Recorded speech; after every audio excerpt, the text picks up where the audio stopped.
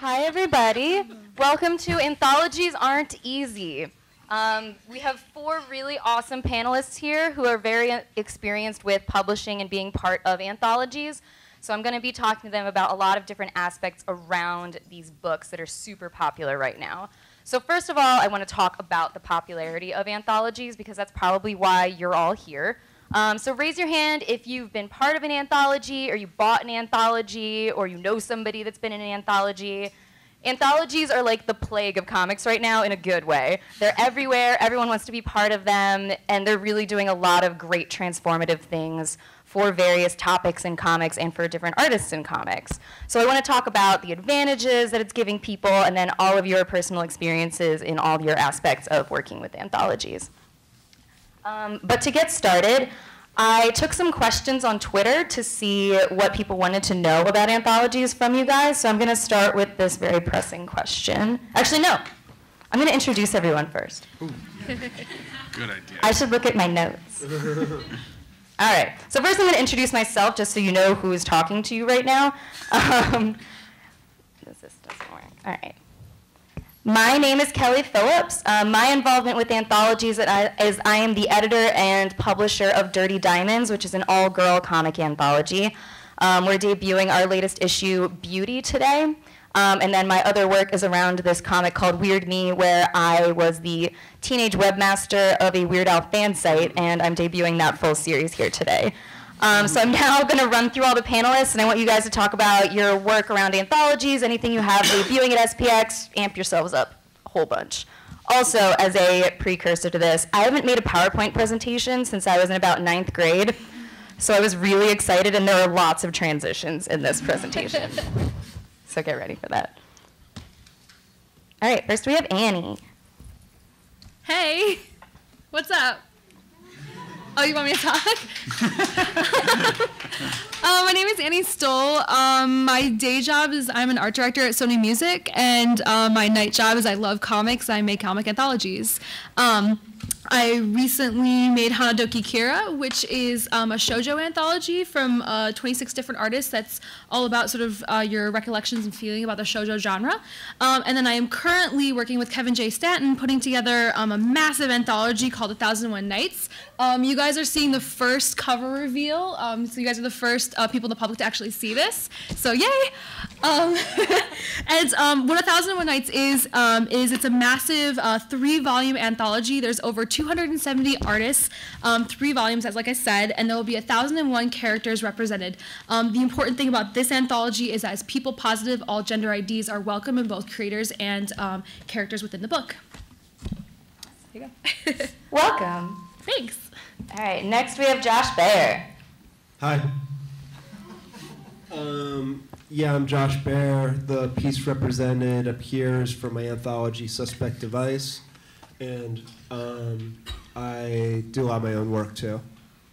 And I teach in New York. And I have a lot to say about this topic, but I'll get introduced through the process of being interviewed.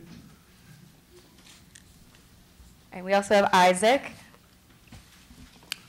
Hi, I'm Isaac Cates. I edit and publish and contribute to an ongoing comic called Cartozia Tales that is, I guess it's an anthology. I mean, it's got 9 stories by 9 different people in each issue.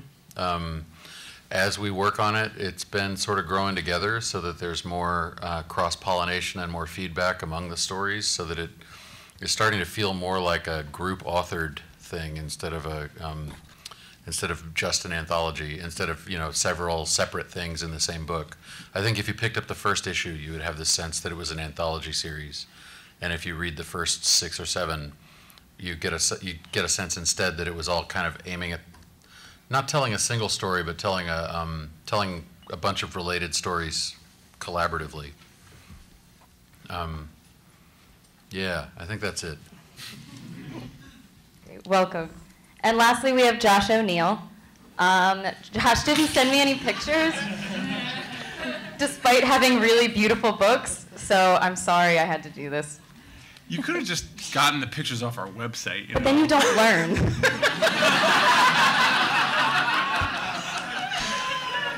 You guys can expect a lot of this panel to be Kelly assassinating my character at every opportunity. This is just the beginning. But yeah, I'm Josh O'Neill. Sad person. I don't know. I'm the editor. I heard that you actually did send pictures to Kelly, and she's only doing this to get like points. I just sent her the wrong. I've got your back, pics. is what I'm saying. He actually told his co-collaborator to send me pictures, and then he did not send me pictures. Yeah. So that's why you do your own work, Josh. I have so many lessons to learn today. I think I'm going to emerge from this panel a better person than I came in. That's the entire point of it. It's all for you. But anyway, if I could actually introduce myself to the nice people here. I'm the publisher of Locust Moon Press. We're a small press company from Philadelphia. We do a sort of wide variety of independent comics, and a lot of them are anthology projects. We did a book with Dark Horse a few years ago called Once Upon a Time Machine that was science fiction fairy tales, all different writers and artists taking on classic stories and giving them futuristic twists. We do a quarterly comics anthology series called Quarter Moon that I'm the editor of. We did a book last year called Little Nemo, Dream Another Dream that actually won the Eisner for Best Anthology. It's a collection of tributes to Little Nemo and Winsor McCay by 140 amazing comic artists. That's me. The guy who doesn't send pictures. But puts really great books together. So this is our team. They're going to be tackling these topics. And the first question I have for you comes from Box Brown on Twitter. And it's, aren't anthologies actually pretty easy? So what goes into an anthology? What makes it hard or easy? Really blanket over the top. It's easier to make an anthology than to do that much work yourself. In that way, I suppose they are easy. I mean, you know, we've got 300 and something pages of work that we've drawn in the last couple of years, and I know I couldn't have drawn 300 pages of comics in 2 years because I also have a day job. But there are things about running an anthology, of course, that are a lot harder than drawing just by yourself. You know, like you have to deal with other people. And you know, there's also the other end of it too. You know, you're going to produce something. You're not just drawing. If you're editing and publishing a thing, it's not just about producing the art that you could show to one other person. Some of the hard part is is after it's produced. Do you want to go down the line or come back? No, I don't know. Just shout out. Okay. Well, I would say that yes and no, which is the worst answer, right? I think anthologies are easy insofar as that if there's an idea or a topic that's like really important to you that you really believe in, I think it's easy to get a bunch of your friends together and say, you know what, this isn't addressed. Let's get together. Let's make art about this. Let's put this together in a book. Now more than ever, and in the future there will be even more resources that are just available to you, whether you're doing a small anthology or whether you're being like me and a crazy person and getting 300 people together in 3 books. So in the sense that, is it easy to get some people together? Yeah, that's the easy part. Where I think it becomes harder is, you know, artists are a bunch of cats. Like, you have to wrangle them. It's hard to stay organized, to be on task, and to be on point. That's when things get hard. Is it impossible? Absolutely not. But I think making sure that you're organized is probably the most key point. And I would say the most important thing to me is always knowing when to ask questions and when to reach out for help.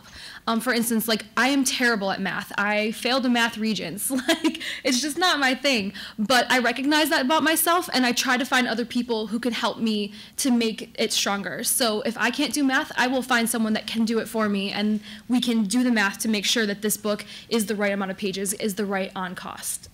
So just not being afraid to ask questions and to reach out to people who can help you and strengthen you.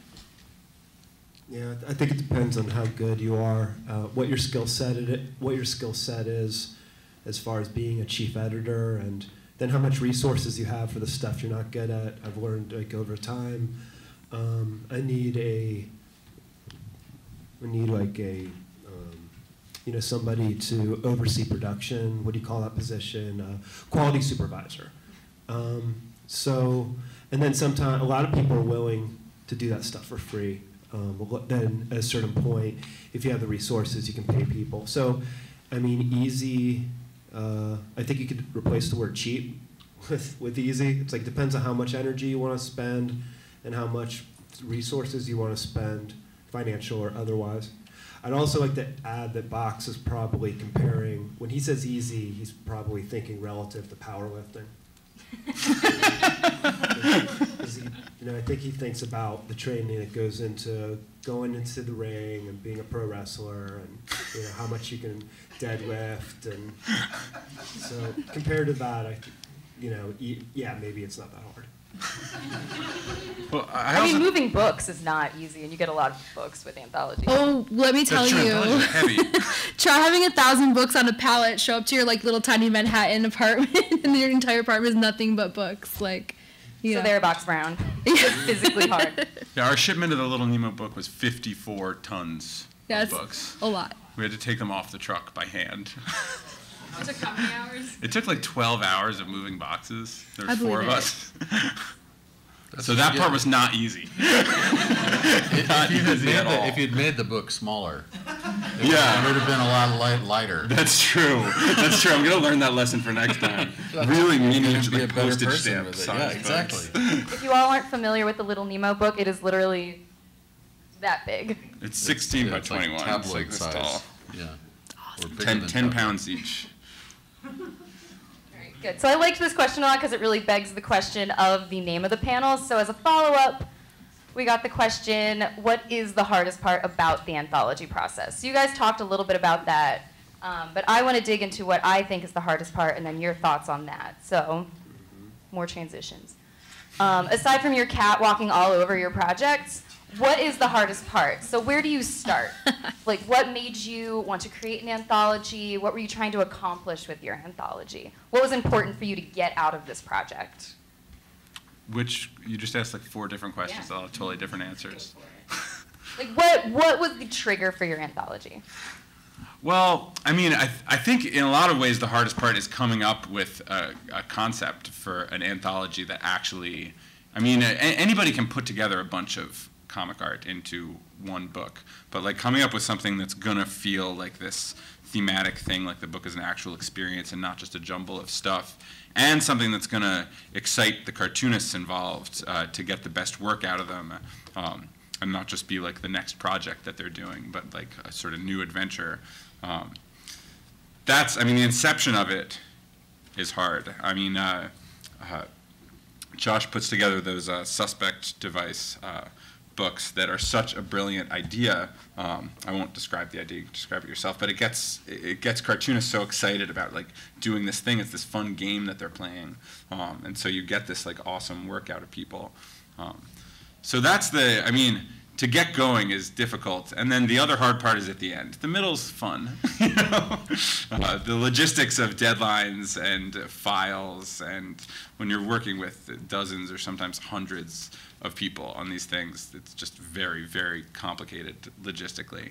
But the middle part where everybody's just sending you artwork and you're like, cool, that's the sweet spot. I think getting started is hardest with anything. I probably never would have done my first issue of Suspect Device if I got invited to do a comic book insert in my friend's magazine, and then when he said yeah to my idea, and then Suspect Device uses a lot of appropriation, where I have people.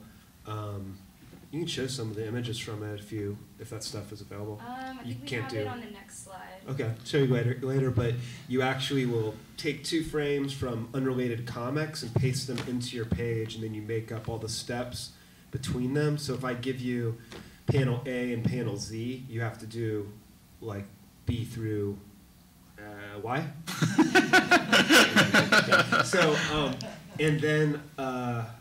So the guy who was supposed to be accepting the comic book insert got cold feet. He said, "Oh, that's going to, I don't like the legal implications of that." So I had already invited people, and then I said, well, I'm just going to keep on moving with this. I think that I probably would have kind of coasted for a long time without that extra push.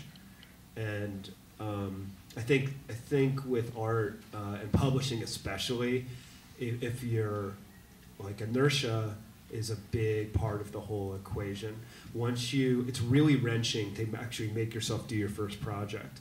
And then afterwards, it's like, hopefully it creates like a rhythm, like a domino effect. You go on to the next one and the next one. So I think I've never been somebody who really wanted to take that plunge. It seems really scary and a big commitment. So I was kind of once I got in, and I'd already invited people, I was stuck.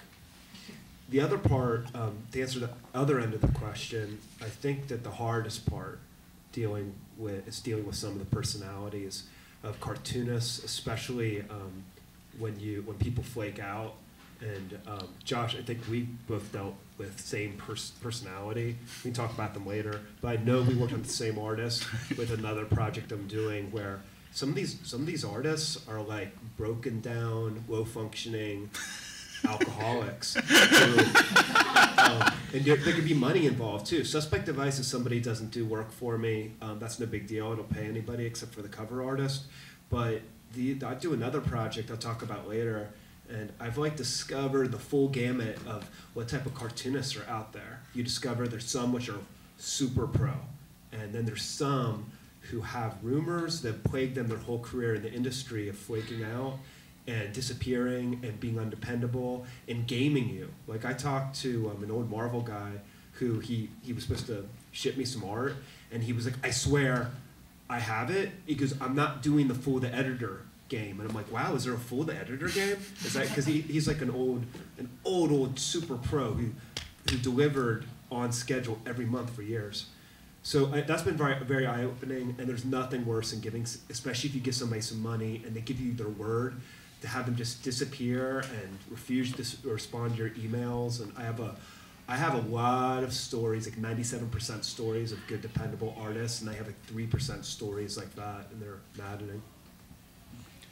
Yeah, I think Annie a while ago said cartoonists are cats, and I think you meant like it's like herding cats. Yeah. I would actually say there's some people who are cats and some who are dogs and some who are horses or fish or something. That they're really, I mean, there are some people who are just completely dependable, and you'll say, I need this by the end of the week, and you'll get it on Wednesday. And there are other people who are perennially going to make you sweat because they're going to turn stuff in at the 11th hour or the 13th hour. This most recent issue, not through any fault really well, not through maybe anybody's fault, but in the most recent issue of Cartozia Tales, I had to deliver the PDFs to the print shop in order to get the book here for SPX. Had to deliver them on a Tuesday, which is a day I teach, so I had to have them ready before I went to sleep. And the last page came to me at 2 a.m. That was before I put everything into InDesign, so I had at least another hour of work ahead of me. And the pages came to me computer lettered, and I kind of didn't like the way they looked, so I hand lettered patches for all 4 pages in the story, which didn't really take that long. It was like another extra hour of work, but when you're putting it in between 3 and 4 in the morning and you got to get up at 6, it's really kind of, I don't know, maybe it was sort of stupid, but it looks better that way. And I'm not running down the contributor actually in this case. She was running late because of supply chain problems earlier in the process. Although there are other people who are kind of consistently behind. And I've also had a couple of people who had committed to be in we have guest stars in each issue. There's 7 people who are in every issue, and then, or 7 teams. Actually, there's 8. We have a sort of phantom 8th contributor. But we have 2 guest stars in each issue, and these are usually kind of big names in indie comics. Like we have Dylan Horrocks in our 1st issue, and Luke Pearson's in our 5th issue, and they were great. They've been great to work with. I piled up a whole bunch of people when we were doing our initial Kickstarter to raise the money to do the book, and a couple of the people who are slated to contribute to later issues have just realized they don't have time. Their life situation has changed, so they're out, and that means that if I'm going to have 2 guest stars in each issue, I have to find new people. I probably spent, I don't know, I had anxiety every week this summer, sending out emails to people who said no, eventually catching a few people who said yes. I'm still not 100% sure about one of the people in the 10th issue, but I've got almost all of it nailed down now, and I'm sort of breathing a sigh of relief, except that I have to reprint the first issue because we're running out, and I'm going to add new pages by new people, and I want them to be named people, and that means I have to start the whole process of issuing invitations again. And you know, I'm psyched about the people who've said yes, and there's some other people who've already said no, and I just keep going, flipping through my Rolodex or my imaginary Rolodex, trying to find the people who will say yes. And eventually it all comes together and it looks seamless and beautiful. But there is a lot of hard work just like sending out emails and keeping in touch with people and keeping in contact, and like, hey, can you tell me how far along are you with this story? You know? Are we talking like, are you going to make this late? Because if I've got 4 people who are staying up late to get it done, and one of them just is not communicating with me, I worry that I don't want to make the other people pull an all-nighter in order to make that little deadline. And they don't send you progress shots. Like, what's so hard about that? Yeah, or even just like tell me it's all penciled. You know, I trust them. The people that I'm working with, I trust. It's when they don't communicate with me that I know that they don't have something. I don't even know if I would call that the hardest part. I mean, there's a lot of anguish in the sort of fear of rejection or whatever. You send something out to some big name cartoonist and you think that they're probably going to say no, and they wait a couple of weeks to email you, and then you have to like send them a DM on Twitter or something to say, hey, did you get my email? And they write you back and say, oh yeah, I can't do that.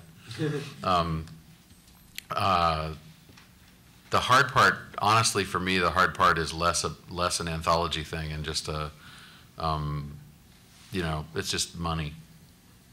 Money is the hard part. I want to be able Definitely going to talk about some money. I want to be able to pay the contributors more than I'm paying them. I want to be able to pay my bills at the print shop. My Kickstarter money ran out. I always knew that it would. I thought that I would be better off when it did than I am, and so, you know, I can't just go to the bank and can't just go to the print shop and write a check for the new printing of issue number 1. I'm going to have to go again on Kickstarter. And I don't know, you can all watch for news of that next month. I have to go record a video of myself and then edit the video myself using skills I don't have. Let's film it right now. There's a camera. Just give me money.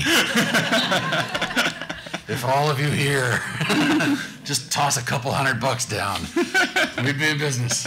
So to run an anthology, you're wearing so many different hats, and you have this one passion where you're trying to create this project. So how do you manage all of these other logistical loose ends that you may not be experienced with and you may not be great with, but you somehow have all pulled it together, you've all put out your books. So how have you guys worked through those problems? Well, I would say that to my earlier point, and I'll just stress this the whole time, it's really important to know what your strengths and your weaknesses are. So if you know that there's something that really gives you anxiety, you're like, oh gosh, I'm really scared to like talk to people, I'm really, you know, this part I'm not so great at, find someone that can help you that can do that. At 1001 Nights, I'm working with Kevin J. Stanton, and he is so great at remembering people's names, at being on point, at just, you know, networking. And I'm good at networking, but I'm not Kevin's level. And I knew that it was important to have someone like Kevin to balance me out, because I'm doing the behind the scenes stuff, I'm doing the design, I'm sort of having this architect's moment, and then Kevin's like my partner, and he is great with being able to deal with everyone on the day-to-day, where I can deal with everyone on the overall sort of things, coming up with the strategy, coming up with the branding, and then art directing different people who need it. So to me, it's more about finding who can help you to get the parts that you need to get done.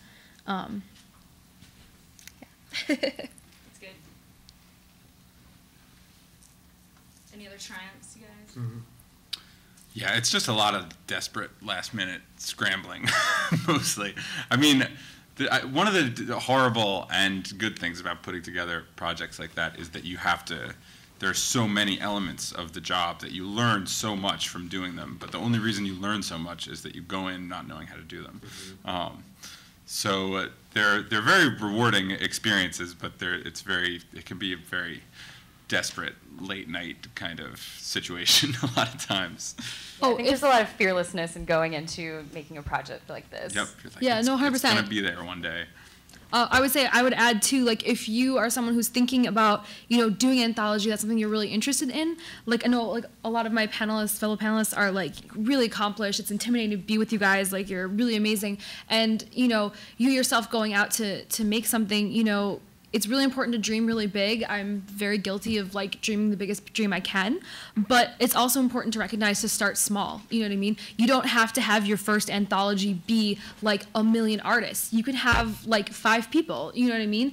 You can have 3 people. Just start small because that way you learn. And if that is even a little, I guess, intimidating to you, try contributing to an anthology and talk to the people who are making one. Really ask people questions and be like, okay, like what step are you at? What would you recommend I do if I do the same thing? And with that, I'd also recommend that, you do have a good idea, like going into it. I was talking to somebody from Fantagraphics who was telling me that even books of like collections of artists' short pieces, like I'm blah blah blah. I'm going to do all my short pieces I've done for other people's anthologies to put them in one book. Unless you're somebody who's like a mega god of cartooning, there's probably not they don't sell that well. If you think about yourself at a bookstore, people do tend to like kind of good gimmicky ideas, So. Everybody's doing comics about Joan Jett, or everybody's doing comics about, I don't know, I think like pizza, being specific is good, and maybe not a gluten-free, gluten-free anthology, that's nobody wants to hear about, but. Are these all trademark Josh Bayer? I have more ideas that I want to do, my problem is I forget them pretty quickly, but like everybody, doing. Did somebody do an anthology about Point Break? Probably. Yeah.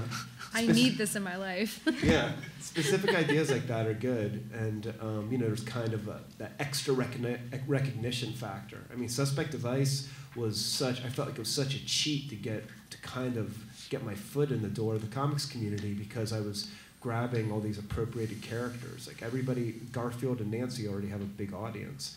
So if you're doing a comic book about, again, like, there's, I guess, like everybody doing like the worst job they've ever had. That's probably been done before too. That's stuff that people can relate to in a general way, and there's stuff people can relate to in a pop culture way. Everybody doing a comic about Dan Cortez, and then there's something I was going to add, and I can't remember what it is. I'll add really quick to that. I think that if you're going to do an anthology, like it's a lot of work, like we've been saying. So make sure it's something you're passionate about. Don't do a pizza anthology just because pizza's in and you think you'll sell a lot of books. Like if pizza is your true life calling, make a pizza anthology. But if it's not, find that thing that is really important to you, because you as the person putting it together, like you're the front man or woman, like you're the person who is like really championing this. You're gonna have to live this a lot, and it should be something that you feel passionate about because you can talk a lot about it. I would also add that looking around at what other people doing is great, but also looking for gaps, like is there a topic that hasn't been addressed a lot? Is there something that could really help people or help yourself or fellow artists? Thinking about things like that can also be a good way to give you inspiration.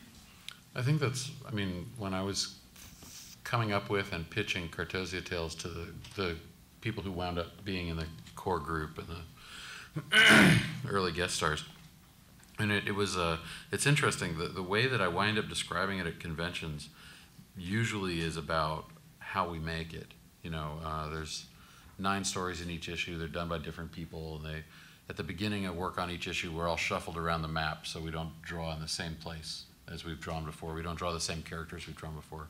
And it gradually starts to come to be this world that we're all working on together.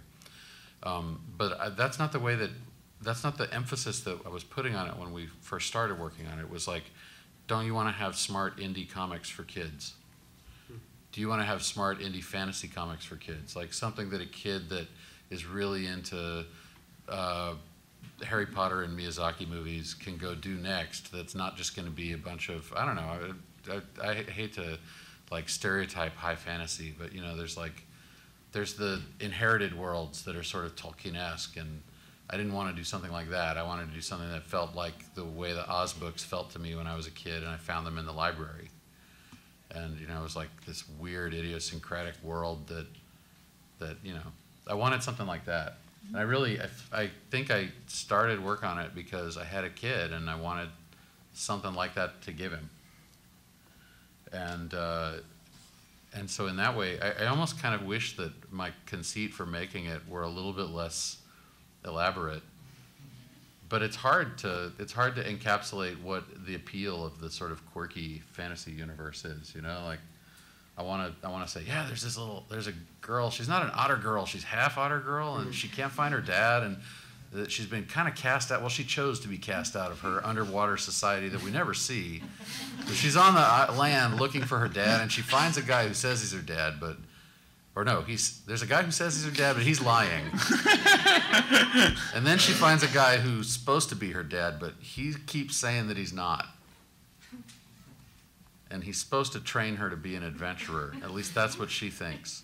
And if I could pitch, like, that's one story, and there's, you know, 4 or 5 other continuing stories. And I don't know. That's the thing I want it to be, but it's not as easy to describe as pizza. So I don't know. I don't know what it is.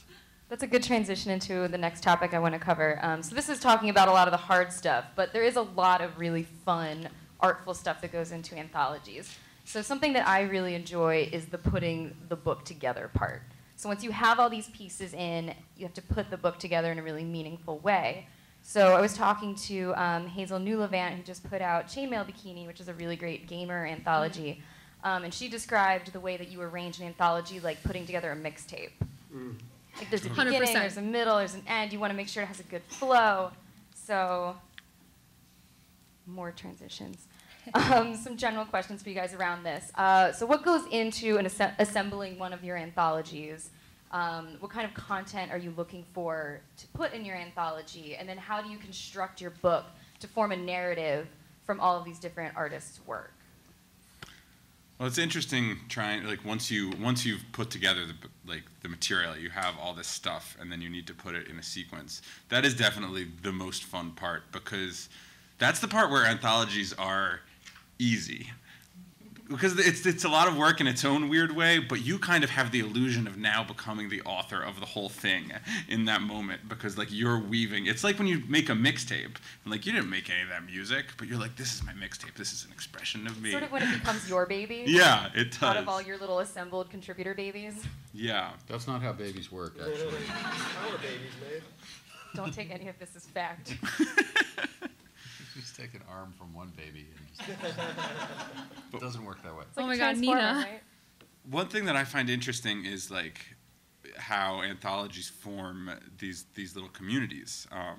When you put together this list of contributors, they may be all people that you are connected to in some way, or people that you just reached out to, but many of them may know or not know each other. But when you start sending people works in progress, like showing people what's going on with the book, they start communicating with each other. I feel like every anthology book that we put together becomes this little miniature society where people are appreciating each other's artwork, inspired by each other's artwork, jealous and angry about each other's artwork. And I think that really helps like bring a project together and helps people work more in unison. I really love that point. I think it's really important to bring people together. Whenever I work on an anthology, to me, like, you know, it's important to have like a hashtag. It's important to have like a group of some sort of area where the other artists can speak to each other, learn from each other, communicate. I want everyone to get along. And I mean, I've been fortunate enough that the things I've worked on have been. As far as what goes into assembling it, as far as the design of it, like that's kind of like my jam. Like I love, you know, designing things and finding a flow. It's like a puzzle you get to put together. So for me, when I'm doing like a smaller anthology, I think it's important when I give the artist the initial prompt, I'm thinking about what is this book going to look like? What can unify this book? When I did Hanadoki Kira, I mean, I'll speak to my own things. I can't speak to everybody else. But to me, I unified everything by having everyone use the same color. And the prompt was, what is this shoujo to you? Like, what does the shoujo genre mean to you? And so that was really it. It was very open-ended. And, you know, you've got this one color that kind of makes this whole book really come together, despite the fact that everyone in this book is a completely different style, different place in their life. When I'm doing 1001 Nights, which is a completely, you know, huge opposite from this tiny precious thing, I've actually split it up, Kevin and I, into 3 books. Each book has a loose theme based on sort of what we feel are the qualities of night. So we've got like wisdom and courage, etc. And yeah, right? Good points. Exactly. And finding stories that sort of fit into these books are great. And I think it's also a little bit communicating with your artists as well, you know, making sure that the initial prompt that you give will elicit some great work. And then physically putting the book together, I use InDesign. I don't know if you guys want to get like super technical, but yeah, I will use InDesign, and you know, sometimes I'll make notes to myself too about what the flow is. For Hanadoki Kira, there's a very specific flow where it starts out kind of mysterious, and then I have a couple of stories that I put that are a little more of a downer, followed by some that are a little more of an upper. And there's just sort of this flow where different stories have, some are very sad, some are very, you know, deep, and just letting them be themselves and flow into it.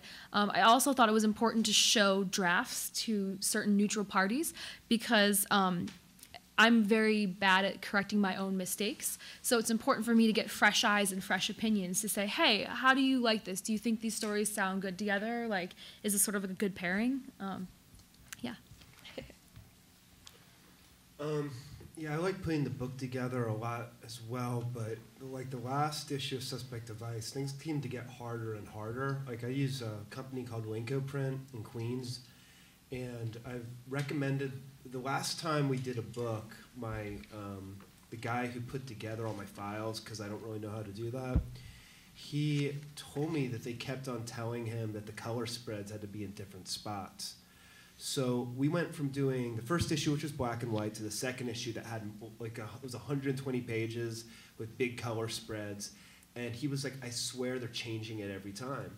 And I recommended Heather Benjamin go to Winco Print as well.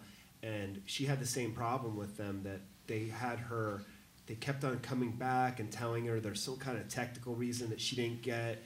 She said she had to send it back and forth like 18 times. So the last book, I mean, I was working full time. The design guy, or the co-editor, he told me that he just ended up putting it together himself because he had to go with where they told him the color spreads were. So that kind of made it less fun.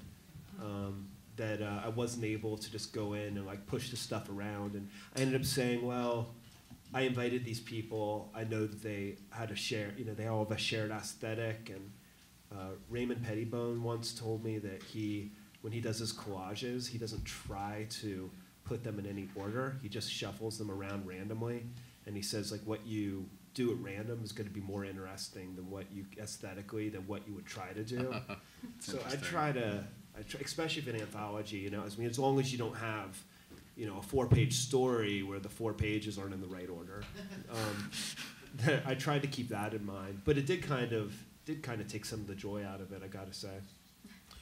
I have less to say about this because the 9 stories that are in Cartozia Tales are always in the same order on the way the map runs. Like it goes from the northwest, north central, northeast, like across the map as if you'd numbered the grid 1 through 9.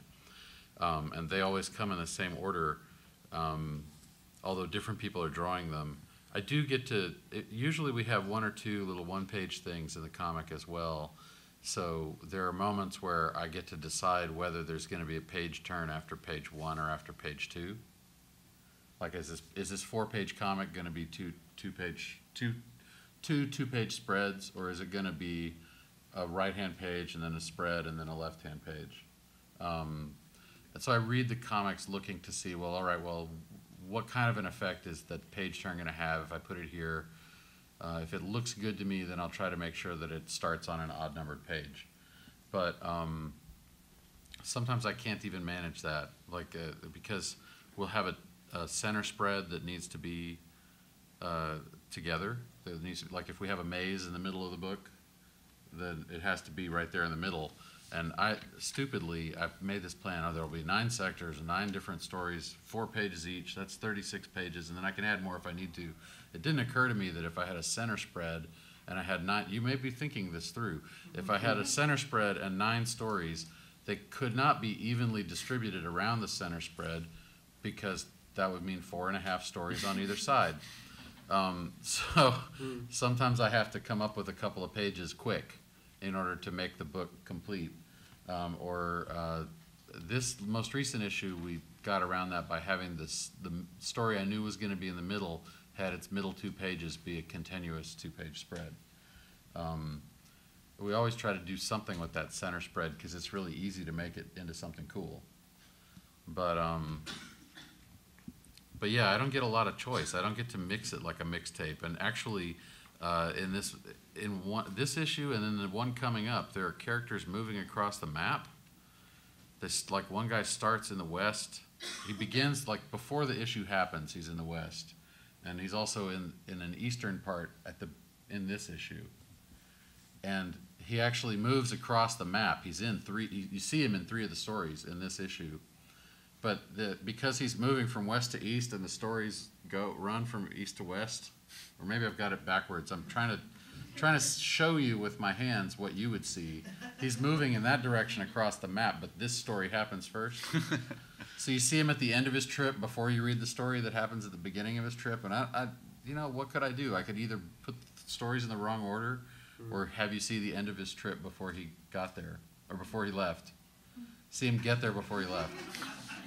Well, it definitely speaks to the point of planning things. For some things you might want to leave it open-ended, but for other things you might want to say, listen, everyone you get up to, 4 pages, or everyone you just get 2 pages, or more than that, but knowing that, your spreads have to be divisible by a specific number, communicating and speccing out the kind of printer that you want ahead of time.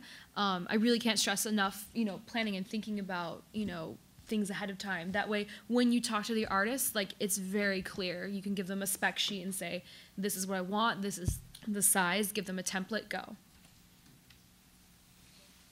right, in the interest of time, I'm going to skip my next question and go straight into a sort of larger topic so that we have a few minutes left at the end for some questions. So ignore this slide, and we're going straight into... Yeah, it's a big transition. What about Kickstarter? So I talked to Jamie Tanner, who's the head of the comics division of Kickstarter, about how anthologies are insanely popular on Kickstarter. Mm-hmm. But in general, comic book sales and bigger publishers, anthologies not very popular at all. They're seen as sort of a risk because it's different artists. It's you're sort of gambling on possibly a gimmick. They're not really that prone to take a chance on it. But Kickstarter sees insane success with anthologies.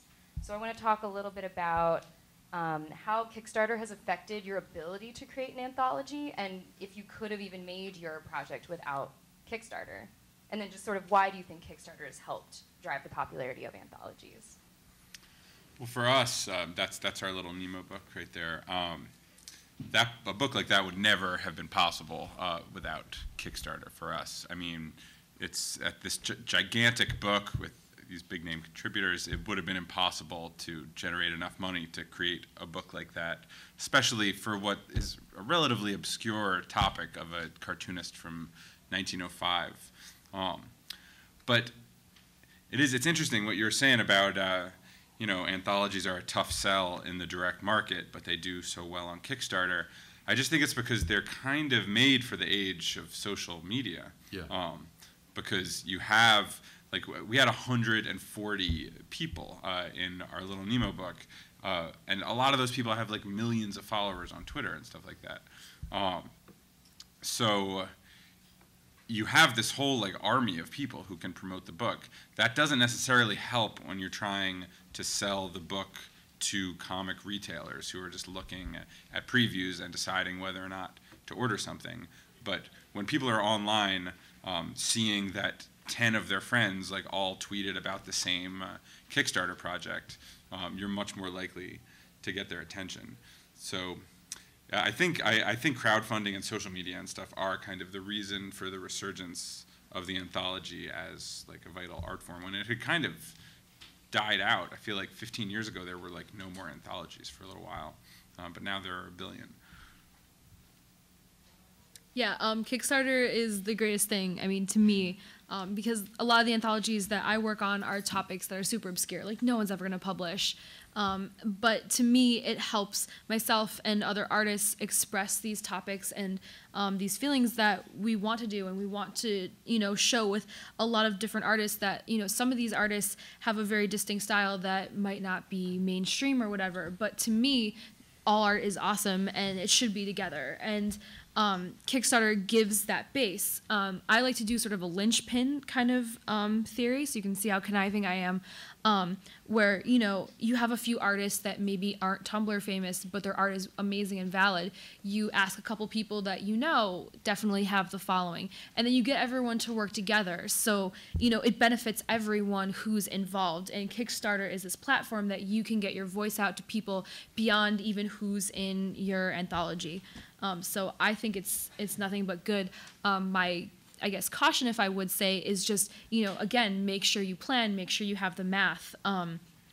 Everyone always runs out on shipping and things like that. So talk to people who have done it before, attend Kickstarter panels, and, you guys are here, so you're starting to do the right thing already.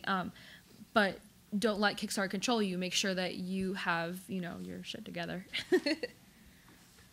I feel like if you're a little bit short on the money, you're still so far ahead than you would have been in the past. I mean, where you're looking at spending $500 out of shipping as opposed to a whole $2,000 printing bill or $4,000 printing bill, you're still, that's like, if you have to go into your pocket for that, you're still so far ahead. I mean, the other thing is, I feel like the psychology of Kickstarters being successful, it's a little bit of how, like, there might be a band who isn't a big band, but they have a very devoted following. It's like that can really, people who love like Little Nemo or love like Nancy or something like that, they're really intense about it. And so in my case, I don't have like a $30,000 success in a Kickstarter, but I've made, I'll do okay. And that's about what I'd expect, because people think people are about it. The small amount of people who are into it are way into it. And then you have people, it's a mix of all the elements we're talking about. You have the added element of the talent who's involved and the following that they bring. And then if it's a cultural thing, like somebody mentioned Hazel and Chainmail Bikini. I understand she made like $30,000 for something she was asking for $5,000 for, or $10,000, and that's because it's partially because it's gaming. She's making an excellent project, and she's also making it about gaming culture.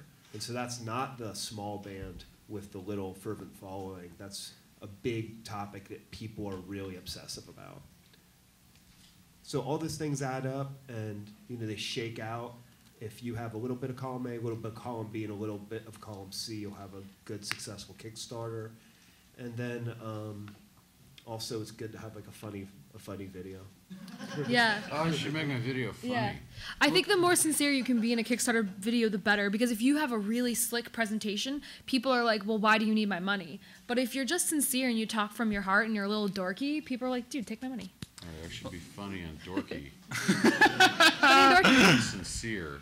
The While nice you're all thing giving about advice. the fact of a Kickstarter video is that it lets you turn this book into like a story that you're telling to people before the book even exists. Instead of it just being like a product that you're creating to sell people, it lets you like bring people like into your process of making this thing and tell them a story about it that engages people in a much deeper way than just like, here's this item that you might want to buy.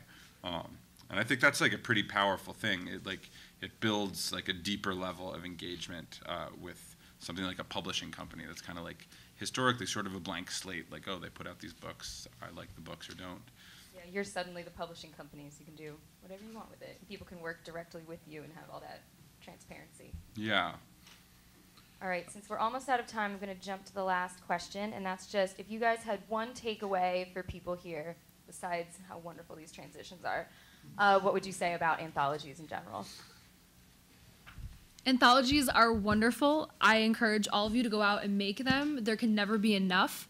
If there's something you're passionate about, you can do it. You just have to find the right people, ask as many questions as you can, and don't give up.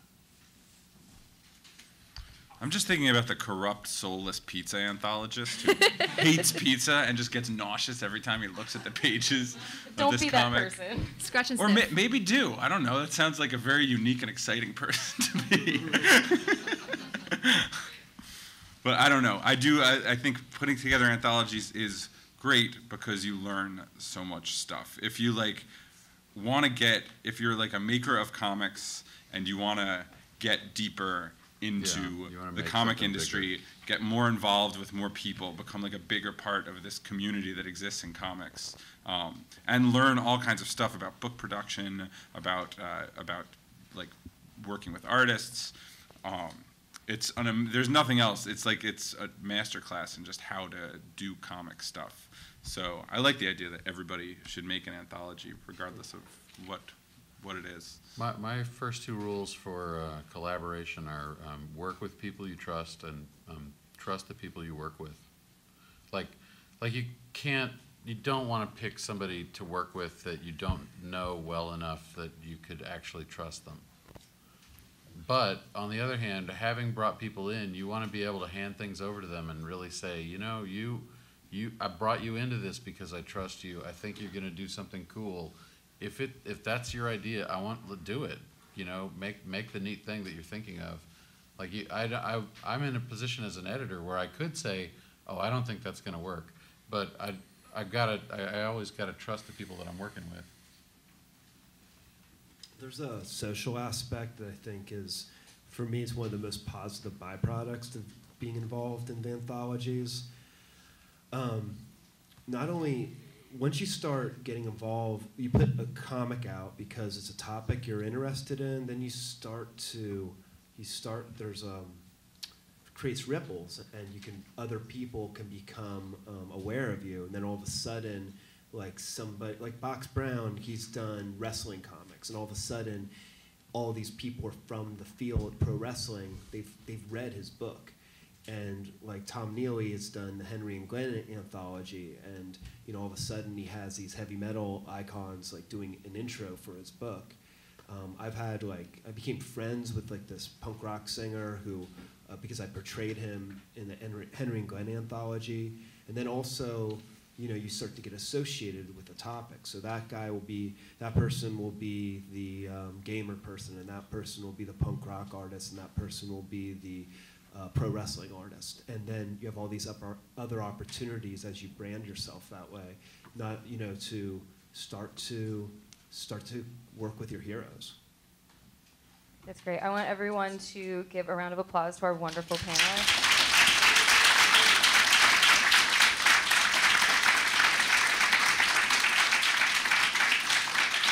We unfortunately don't have any time for questions. I don't want to eat into the next panel, but after some more amazing transitions, come see us at our tables. Yeah, feel free to come up and talk to anybody here and visit our tables. Thank you Yeah, all like for coming. Upstairs, come to our tables and bring wallets if you have them, but come to our tables upstairs.